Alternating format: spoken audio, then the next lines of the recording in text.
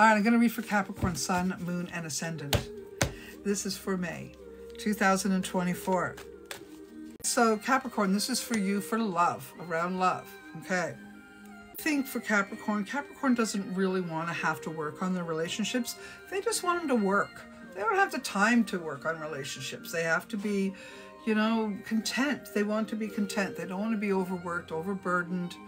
I really don't think that they want to spend or waste time there because they are busy people. They like to focus on their projects, their jobs, their responsibilities, making money, creating things, building things. They do not want to spend time on any of the drama. So when it comes to that, they're like, no drama, no drama allowed. Okay, so as far as Capricorn, the relationship has to be flowing so that they stay involved, they stay engaged. Some of you have been dealing with a low vibration from your partner, and maybe it's not differently. You will work on a relationship in order to communicate properly with each other out of respect. But if it's like banging your head against the wall, you won't. You just back out, back away, and not pay much mind to it.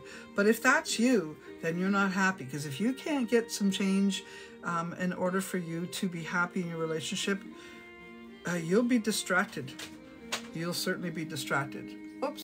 Well, usually distracted means some sort of addictive personality, obsessive, compulsive, something like that. So if you are in a relationship that is causing you to go within, this is the type of thing you're going to do instead. You're going to be taking a good look at whether the relationship is working for you. And for those of you that have it working for you and it's a content relationship, I really think that you're just going to keep on building on that. There may be some people in the family that are not very happy or having some issues that may bring issues to your love affair. But overall, I think you will work it out with your partner. Some things you just won't give time to, like I said. What happens for you is you just wait until people's drama stops. And for those of you that are looking for love, you're going to find something this month. And it'll just flow into you. It'll be easy. As long as you're going out to get connected, if you're doing something to get connected, you're going to be doing well. I would say those single Capricorns have been kind of lonely and feeling as if they have been like the fruit left on the vine. Well, this month of May, you're going to be the first fruit picked.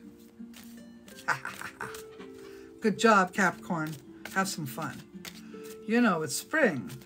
And Capricorn's favorite thing to do is, you know, Capricorn, look at that devil card. You can only imagine the truth of a Capricorn.